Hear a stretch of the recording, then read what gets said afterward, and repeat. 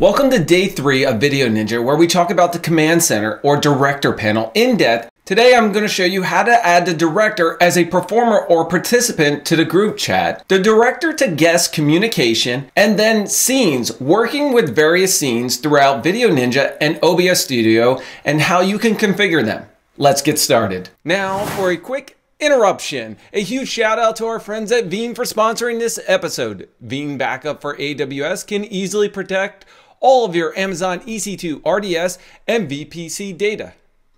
Wait a second, they can protect my VPC data too? Yep, that's right. Simplify AWS backup and recovery while ensuring security and compliance. All right, now back to our episode. Some of the things that I have set up. I have a Chrome browser and I went to VDO Ninja where I'll be creating a room as a director.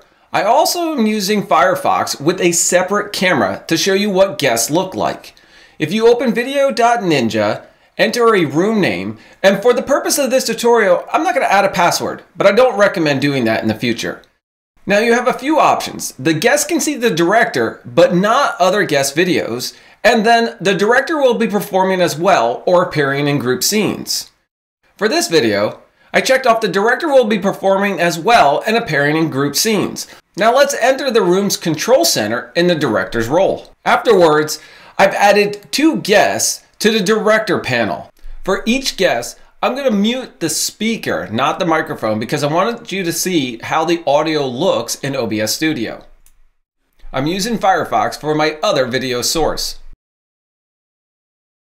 Back within Chrome within the group chat, notice how both of the guests are showing up. Let's go back to the director panel and I'll show you some additional things. How about we send a message to one of our guests? If you click on message, type hello, send the message, back over to my Firefox, notice that it says director. Hello. Works out pretty good, doesn't it? Okay, let's head back to our director panel and let's see what solo talk looks like. Now, if you want to perform solo talk as the director, don't forget to enable your audio. I showed you how this is done in video 2, so take a look at that and you can go from there. I won't be enabling for this, but I wanted to show you that it is available. Close that out. What does highlight guest look like? Click on highlight, go to the group chat, and only that guest is available. This is actually really unique because it allows you to highlight as a speaker view. So if you look at other conferencing tools, when a speaker is talking, they might pop up immediately on the screen. I'll show you what that looks like within OBS Studio in a moment. Uncheck highlight guest, and let's go on from there. Now let's add the group scene to OBS Studio. Don't forget that this scene is scene 0. Click copy group scene, head on to OBS Studio, and I already have a scene set up, but I want to add a browser source. If you click on add browser source, and then paste the URL in below, I'll change the width or height to 1920 by 1080, and then check off control audio via OBS and click OK. Okay, now we have our group scene. Notice the audio levels are moving for this tutorial. I'll show you what mute in scene looks like as well. Let's head back to the director panel and let's play around with scene 1 or scene 2 and how we can have certain guests in certain scenes. Head back over to VDO Ninja and our director panel. Once you're in the director panel, for my second guest, I'm going to click off the button that says add to scene 1. Now, how does that work within OBS Studio? Let's take a look. Head back to OBS Studio and we'll add another browser source. We'll call that scene 1. Let's paste the URL in here. We'll change the width and height and check off the audio source. Before I click OK, let's take a look at the URL.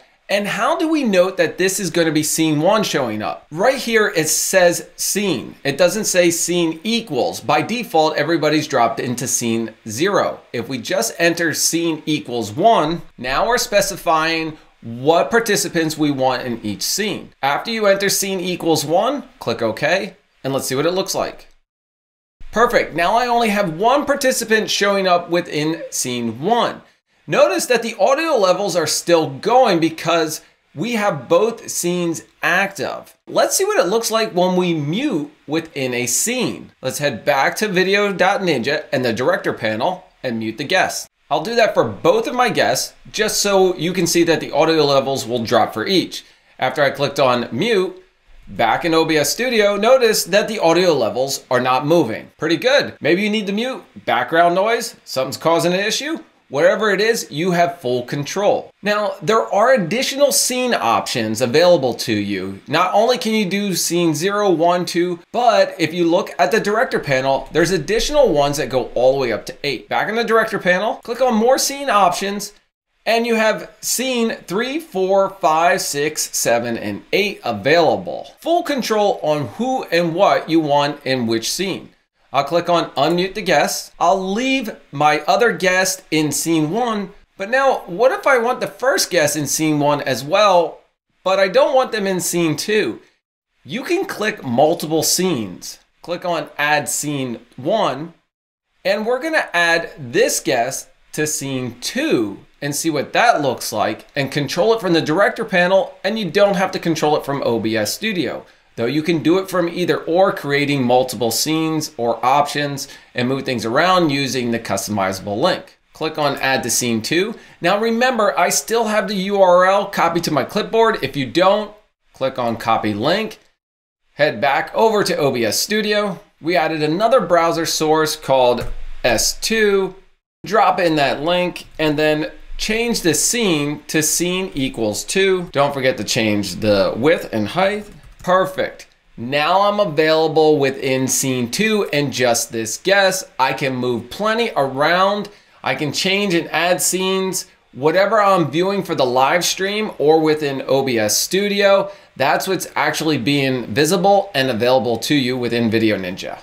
Okay, let's disable scene 1 and 2 so we get back to our group chat and see what the highlight guest looks like within OBS Studio. Disable scene 2 and 1. Now we have our group chat. Head back to the director panel. Click on highlight guest for one of the guests. I'm going to do it for this one. Head back to OBS Studio and notice that I can control one guest and highlight them specifically within a scene, and I don't have to change scenes around. I don't have to change OBS Studio around. This concludes VDO Ninja Director Panel or the Command Center. If you like this, head on over to my YouTube channel for more videos around VDO Ninja.